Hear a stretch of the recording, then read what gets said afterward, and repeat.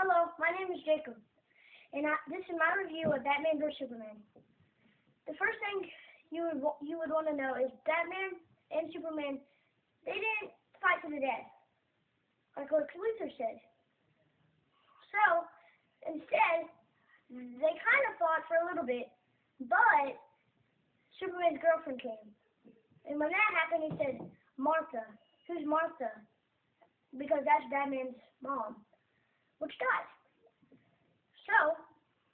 So they got up, and then they had to go get the kryptonite sword, which they threw in the water, which Lex Luthor came. So they had to go dig it, and then Superman's girlfriend kind of drowned. But Superman saw her, so he opened the gates on there, and he got her. So Superman went down there to get the sphere of kryptonite so he could defeat the devil. He defeated the devil, but he also kind of died. And when he died, he went to a very sad cemetery. But he didn't actually die at the very end. He actually came to life. And then they come the credits.